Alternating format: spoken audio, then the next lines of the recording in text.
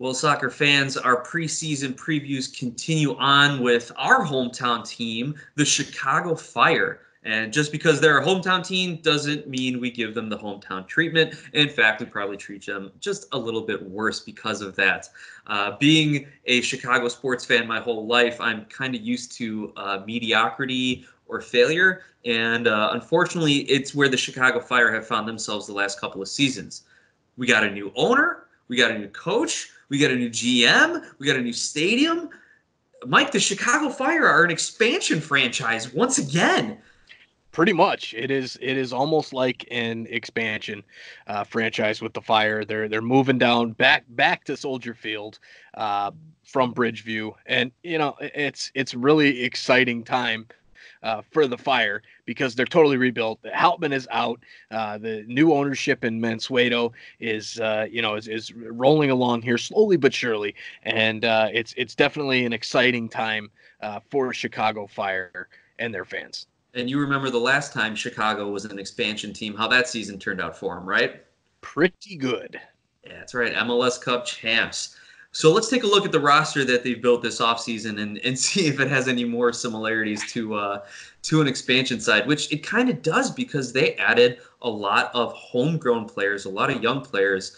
Nicholas Slanina, Mauricio Pineda, a couple of their homegrowns, Alvaro Medran, a free transfer, Connor Sparrow, their goalkeeping free transfer, and Bobby Shuttleworth, free transfer. Shuttleworth, where did he come from, Mike? I'm spacing on his prior club. Yeah, he had been with the New England Revolution for a while. He was also in Minnesota in their expansion year. I can't remember where he was last year, but he's back in the league and with the Fire.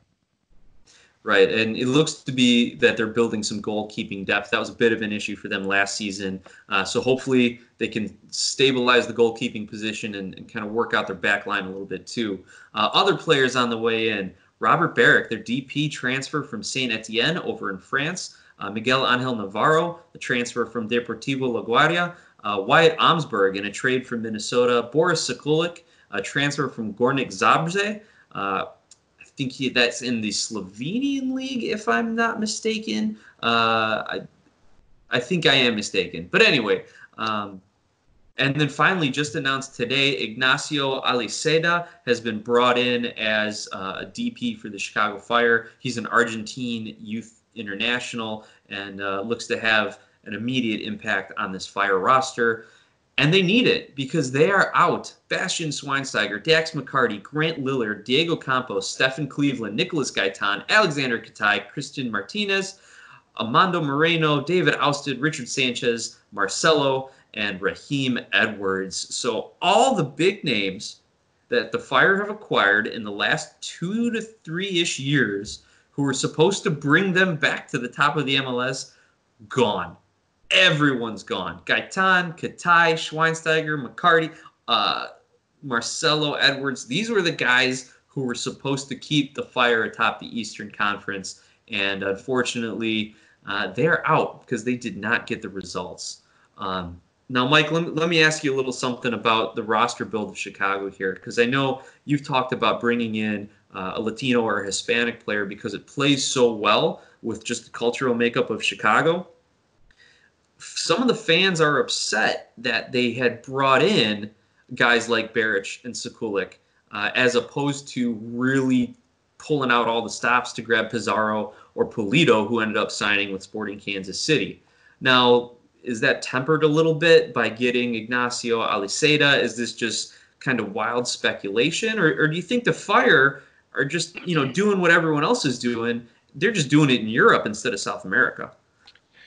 It's it's an interesting take on this that people, I think that some people won't like to hear it, but they're really going towards the new MLS, right? And that is getting these guys who, right, as you said, through South America, they're just doing it through Europe.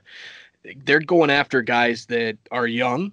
And they can, especially with Aliseda, he's definitely young. They can bring these guys in and then flip them later for more profit. Personally, I'm a bit disappointed because I wanted to see them sign a big name guy. I think that I think there's positives to that the Fire are missing out on. One being the fact that you're going to put butts in the seats in the year that you're moving to Soldier Field and you need to fill a 60,000 seat stadium. Number two is, look, it's bringing in a guy like a Pizarro or, something like that. He's going to be successful in MLS this first year and probably for a couple of years, right? So you're going to get the benefit of great play as well as butts in the seats. Where some of these guys that they've brought in, Robert Barrich, Boris Sekulik, they're good signings, they're good players. Are they going to do that? Probably not. And if they were still out in Bridgeview and they weren't rebranding and they didn't change the logo and go after this huge new marketing campaign and all that, then those signings would be fine. You're going to get a good on-field product, and by far winning is extremely important. If they're not winning, they're not going to fill Bridgeview. They're not going to fill Soldier Field. But if they are winning, the fans are going to show up. In any sports, we know that works that way. So I think that they're doing it the right way. I think the fans are just a little bit upset that they didn't get that big name guy that they were kind of hoping for. And when you have 3 open designated player spots in MLS, usually you're going to get one that you're like, oh yeah, I like that signing. That's the guy I want. So that's my thoughts on that. So Robert Barrich, their first DP signing this season, he's not big enough for you? A 28-year-old Slovenian international in the prime of his career is not big enough for you, Mike? 122 goals in 333 career appearances for the top flights in Slovenia, Austria, and France. That's not big enough for you, Mike? This guy had 34 goals in about 3 seasons over for Saint Etienne. I mean, he's been playing with the Slovenian national team since, I think, U17. The guy was doing shots of Malort in his intro video, Mike. Is this not big enough for you? Like, what more? The shots of Malort is a wonderful, wonderful thing. That was great marketing, and I really liked it, and I'm sure all the fans loved it. But no, it's not big enough, Nick.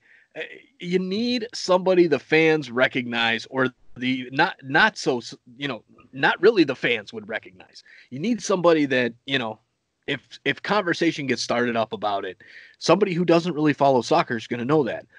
I follow soccer a lot, and I had never heard of Robert Barrich until he started to become rumored to be signed by the Fire. People don't know about him.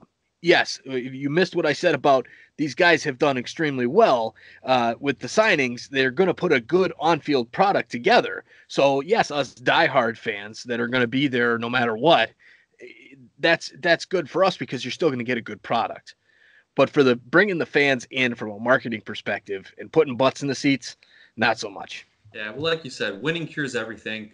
So hopefully Barrich can continue his fine form coming over from Ligue 1 and catapult the Fire into maybe a top 4 spot or something like that. And yeah, we'll get the butts in seats to go see these bright new strikers in the league. But you're right. If you want to compare the Chicago Fire's top DP to those around the league, Robert Barrich, Carlos Vela. Robert Barrich, Joseph Martinez. Robert Barrich or Hebert over in NYC.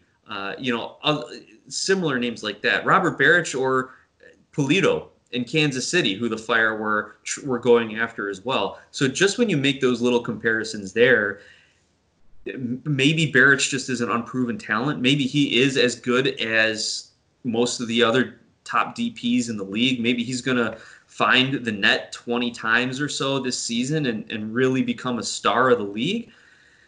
But we just don't know. You're right. He's not that household name. He wasn't that big signing. He's not, one of these high rumored guys who are in all the soccer tabloids. So we'll see what he can bring. I guess we have to wait and see, unfortunately, Fire fans.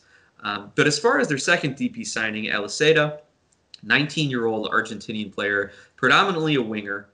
So we'll see how he fits into to the lineup here on how Rafael Wiki likes to play. I mean, he played with the U.S. Wiki coached the U.S. under-17 team last year, so they had some good wingers on that team. Tim Weah, get healthy quick, come on back, we miss you. We've seen guys like that, and I'm pretty sure he had similar guys when he was coaching over in Austria. So he knows how to use them. It seems like a great signing, and hopefully they can keep him around for a couple, 3 years. And then if the Fire are in contention, if they're looking good, spend that money in the summer transfer window, Mike. Absolutely. The guy's got experience, playing for the Argentina under 19s as well as the U23s. So, he's a youth Argentinian national team player, and those guys, you got to be good. You got to be really good to be on those teams. It's not the same as the United States or Canada. We're more familiar with. Argentina is a whole different ball game. So, I think he is more of a left winger. That's kind of his primary position. He can also kind of play striker and right wing at times. But 19 years old, he's young, and he's going to take up that young designated player spot. A great football soccer signing, right? I mean, this is especially when you're talking about the new MLS. You bring over a young kid like this, who the soccer world is at his feet, and he could have a couple great seasons with Chicago. No pun And they intended, can right? exactly, and they can they can flip them for 10, 12, 15, 20 million, to a club over in Europe, and now all you're making out a ton of money, and you can reinvest that into the club. But as you say, the key is to win those games and get the butts in the seats. And so it's definitely a good one. Also a good marketing piece there. Whoever their marketing people are pretty darn good, because it was a good intro for him as well when he was the signing was announced today. They were talking, and they had a bunch of tweets go through. It was like somebody was walking in there looking at their phone, and then there was a bunch of tweets like, "When are you going to announce Aliseda? Is Aliseda coming? When's Aliseda coming in?" And then all of a sudden it like looks up, and you see on the Chicago theater board, welcome Ignacio Aliseda. So pretty cool marketing piece there. So go check that tweet out if you haven't seen it, Fire fans. But yeah, I'm excited about those, those two DPs as much as I can for wanting to see a big name. But I'm not the general manager, and I'm not the owner. So I'll leave it at Well, that. then maybe you'll disagree with me then on who I think the Fire's most important player is going to be, because I think it is going to be their DP, Robert Baric. If you remember last year, the Fire, in my mind's biggest problem was finishing scoring opportunities. They had plenty of chances. They were creating a number of chances, but they couldn't take advantage of those, and it was coming back to bite them late in games. They were giving up a lot of late draws. They were giving up a lot of late goals to lose the game in the last several minutes. As they say, snatching defeat from the jaws of victory kind of thing here. So if Baric can convert some of these chances that the Fire are getting, I guess assuming they can still create them without 80% of last season's roster, which they should be able to. If he can convert a few early goals, that'll put the Fire in a really good position. The defense won't be under so much pressure, and I think they'll be able to excel. So that's my take on most important player. Agree, disagree? Maybe one of their youngsters can be an important player for them. What do you think? Well, they've got a lot of young talent on the team, so they're going to need to, they're going to need the young guys to step up. That's for sure. Uh, I'm thinking, Alvaro Medran could kind of come into that picture as a thought to be the most important player, especially, the kind of in the midfield. And, I don't know if he's going to be the number 10 or if they're going to leave that to Mihailovic. I'm not sure what exactly the plans are there, but I think Medran coming in as a new signing is important, as well as, Jordi Mihailovic. This is kind of his season to really take the next step. He's been called up to the USMNT. He needs to take that next step, and if he could do that, that would definitely help the Fire's chances out for making the playoffs and possibly even winning a game. So I can't really argue with Baric, though. He is the main. He, as of right now, unless they come up with some other huge DP signing, please, then he's going to be the guy that's going to score the goals, and they'll need him to score the goals, period. If he doesn't score the goals, 15 to 20 goals, it's not going to happen for the Fire this season. So I'll agree with you, Nick. Oh, well, thank you. That's very, very kind of you. As far as the breakout youngsters, the Fire have 6 homegrowns on the roster. So if you take the glass half full approach, they're doing something right. They're signing their homegrowns. If you take the glass half empty approach, it means their scouting department is terrible and they have to rely on their homegrowns. So I don't know. Chicago fans, let us know where you fall on that side of things. But there's a lot of young defenders on the team. And maybe that's the plan. Develop your young defenders at home, sell them, and then spend your money on the strikers from abroad. Anyway, looking at some of these defenders, you got Mauricio Pineda, who's 22 years old, former captain of the North Carolina Tar Heels. So despite my Illini, University of Illinois disdain for all things Tar Heel blue, it's an excellent program. So the fact that their captain is now on the Fire roster could have some impact there. Jeremiah Gutjar, who's a academy product from the Chicago Fire, played at Indiana University. Another homegrown signing. IU, as you know, another national powerhouse on the college soccer scene. He could get minutes. He already started a handful of games last season, and he's what I liked. He has what I like as far as a young signing, and this is something I talked about when we did our Super Draft preview. He played at a big program. He put up numbers at a big program, such as part of the defense led the league in shutouts in 2018 and only 13 goals allowed that season. Wow. So he's a major part of a major unit at a major program. So I think he's got a lot of what it takes to succeed at the MLS level. And then, of course, Miguel Angel Navarro, a 20-year-old defender from Venezuela who already has 60 appearances in Venezuelan top flight. He's already been there about two seasons, and he's only 20. He's played for the Venezuela youth national team, so it wouldn't surprise me to see any one of these three guys get a lot of minutes at the Fire backline and become a more household Chicago Fire name. So all of that being said, Mike, what do you think our starting 11 is going to be? What other players are you expecting to step up? And then let's get into some predictions here with the Fire. Yeah, so the coach Wiki had used a 4-2-3-1 with the youth national team, as you alluded to earlier in the episode here. But he's used a 4-3-3 in the preseason, the latest preseason game against the Rapids, even though they did play TFC today and beat them 2-0, but I don't know what formation they used in that one. I'm going to go with Shuttleworth in goal. I think, Kronholm could be the guy. I don't know if they brought Shuttleworth in for some competition in camp. I'm not a big fan of Kronholm, so I'm going to go with Shuttleworth to take the starting position. Played for Minnesota United, so he was backing up Manone last season and then ended up going on loan to Sacramento Republic. Obviously he was behind Manone, goalkeeper of the year for Minnesota. So he could keep that starting spot in Chicago. As far as the back line, I'm looking at Bronico, Kappelhoff, Calvo, and Bornstein. Those were the four starters in that preseason game against the Rapids. But Bornstein, we know his best days are long behind him. So it wouldn't surprise me to see Sokolic come in and take over that starting spot once the season begins and the games really matter. And it wouldn't surprise me to see Navarro or Gutjar, hopefully I'm pronouncing that right. Obviously, that's not our strong suit here on this American Soccer podcast.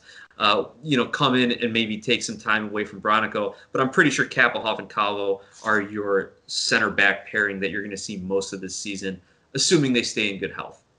And then as far as the midfielders, they started Mihailovic, Madron, and Azira in that game against Colorado, though I fully expect Pineda to come in and replace Azira at some point. And then how about the strikers, Mike? There's a lot of striking talent here. Who do you think steps up and gets the nod from Wiki?